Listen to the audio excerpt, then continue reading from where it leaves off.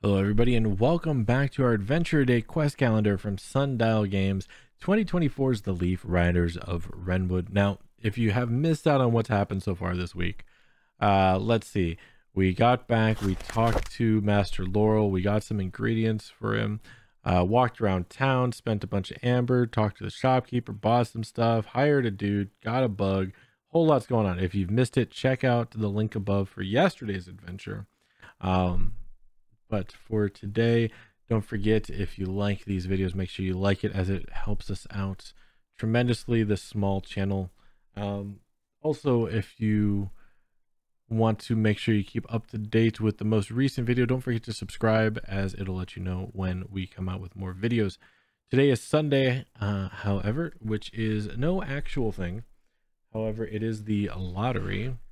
And for those who forget the lottery, we do have an optional role that we can partake in the lottery every Sunday.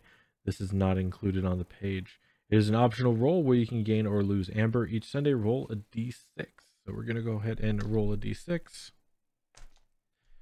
That didn't land where it should have. 5. That is 3 amber. Perfect. So I have decided that even though the dice did not get much, unfortunately, they will be going back in. As I said, every week we're going to change them out. So with that, we have the next 3 to vote on. You have see-through yellow, you have blue and yellow, and purple and orange. So make sure you choose which one you want to see next week, and we will have it up. Again, I haven't decided which one I want to choose yet because I like them all. So I will put my comment in the vote. Don't forget to like the video if you like it. Make sure you subscribe if you want to see more. Also, we stream every Wednesday and every other Sunday Dungeons and Dragons 5th edition. Wednesday is a homebrew Sword Coast campaign called Esrena, where we play as a warlock barbarian who used to be a half-drow but is now a reborn.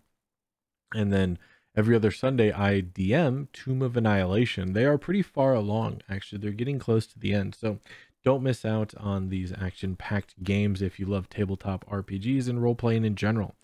But until next time, thank you all for joining us. We'll see you next week. And as always, stay safe out there.